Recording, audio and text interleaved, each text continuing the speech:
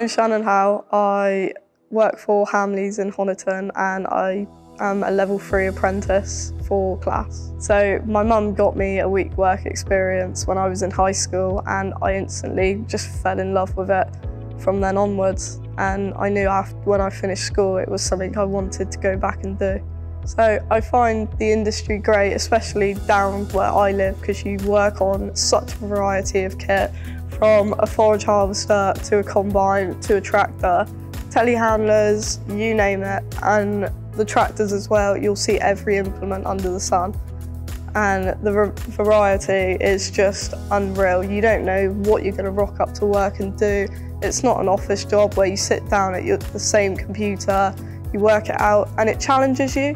It makes your brain work throughout the day, whether you're going to your first time working on a machine to the 100th service that you've ever done.